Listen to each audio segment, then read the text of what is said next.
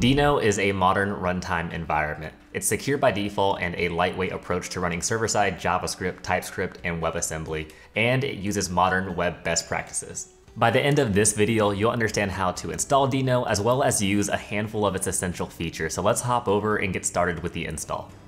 To install Deno, we need to navigate over to deno.land to view the install instructions. When you get to the Deno homepage, if you scroll a bit down, you'll see instructions for how to install on Mac, Linux, and Windows. Since I'm on a Mac, I'm going to copy this curl command, open my terminal, and paste it there. After Deno is successfully installed, the next step is to manually add the directory to your home ZSHRC file.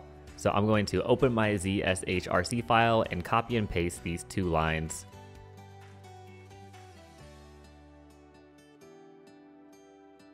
Save and close the file. After a successful install, you may need to close your terminal and relaunch the application. Let's go ahead and make this window a bit bigger. You can confirm you have the latest version of Deno by running deno-version. Since Deno was properly installed, let's go ahead and create a app.js file, open it in VS Code so we can explore some of Deno's key features. We can start with a simple console.log with the message hello/devs. We can run this using VS Code's built-in terminal and the command deno run and our file's name. The message was printed to our terminal and we're up and running with Deno. If we wanted to see the changes made to app.js, we'd have to change the file, save the file, and rerun the command deno run app.js. Or we could use Deno's built-in file watcher, which restarts the application as soon as files are changed and saved. This could be done simply by adding the watch flag. Now we can see the output of changes made to app.js immediately after saving. Let's shift gears and do something a bit more fun. For this portion, we're going to reach out to an API, get some data, and write that data to a local file using Deno. All of this can be done using Deno's native features. The API that we're going to be using for this demo is a free and open API called dog.ceo, which has a bunch of information about dogs. This is the endpoint we're going to use, so let's copy it because we'll need it in just a second. Deno supports top-level awaits, meaning you can use the await keyword outside of a function. As mentioned before, Deno also supports modern web APIs, so we also have access to fetch right out of the box. Let's fetch the list of all dog breeds from the dog.ceo API. First up, we're going to extract the JSON body content from the response object, and then console.log the data. If we tried to run this file using the Deno run file name, we'd be met with a network access warning. That's because Deno is secure by default. If we want our application to have environment access or access to a network or a local file, we have to specifically enable it. We can allow network access by using the allowNet argument with a value of our desired hostname or IP address. Now we're able to get the data we're looking for. I haven't heard of half of these dog breeds, but we'll go with it.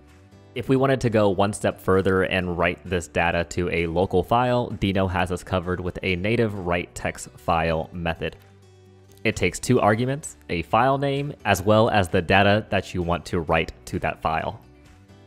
We're going to write our data to a file called dogbreeddata.json, and we're going to send the stringified JSON data to that file.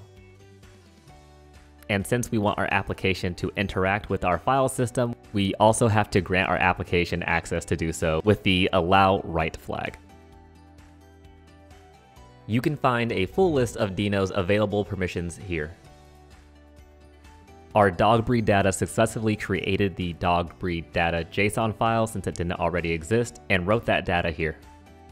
But the dog breed information isn't quite human readable, so we can go ahead and use Deno fmt with our file name to format that file. The Deno formatter can be customized by using a configuration file or by using CLI flags. And lastly, I want to highlight how easy it is to import modules from Deno's standard library. We're going to be testing the isEven function, which takes in a number and returns true if the number is divisible by 2, or false if it's not.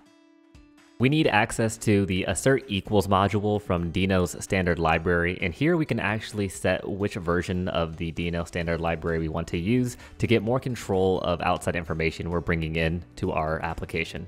Using the built-in Deno test method, we can set our first argument to be our test name.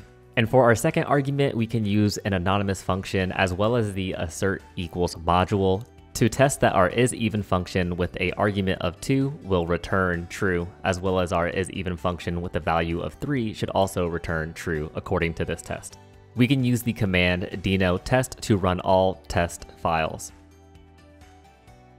It seems that one of our test cases is failing. That's because 3 should return false. So we can go ahead and change that and rerun the deno test command.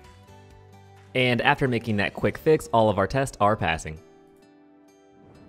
If you've used Node.js before, you'll notice that in Deno there is no package.json file and no node modules folder. This is to reduce some of the boilerplate that developers shouldn't have to worry about, as well as tighten security within your project. If you enjoyed this video, be sure to like and subscribe. Also, let us know if you're using Deno or you're sticking with Node.js. Thanks for watching, and we'll see you on the next one. See ya.